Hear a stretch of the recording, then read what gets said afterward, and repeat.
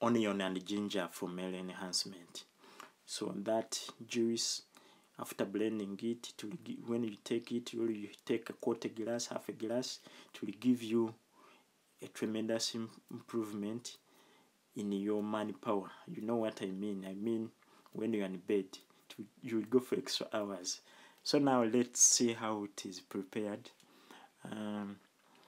Get a medium-sized onion, or if it's too big, you need half of it or quarter of it.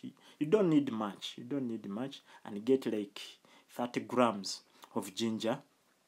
Cut them into small pieces after washing them thoroughly and making sure that they are clean. After that, you put them into a blender.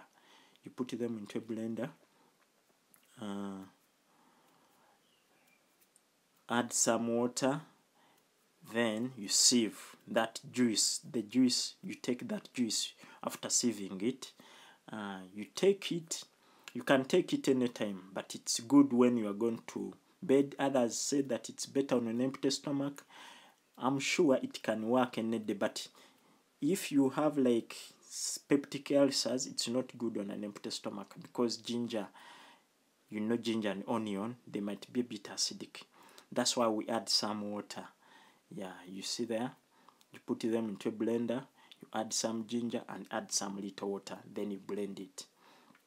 Yeah, it will help you tremendously. That's how we do it. Very simple, so simple. The good thing, onions are readily available. Ginger is readily available. These are the spices we use in our foods, in our tea. Like for the ginger, we use it in the tea, so they are readily available, and they are not harmful at all. They are not harmful at all. Yeah, so that's how we do it. Very simple. You don't need much. You can take half a glass, quarter glass. Yeah, in a day. If you are strong enough, you can take it without blending it. Thank you.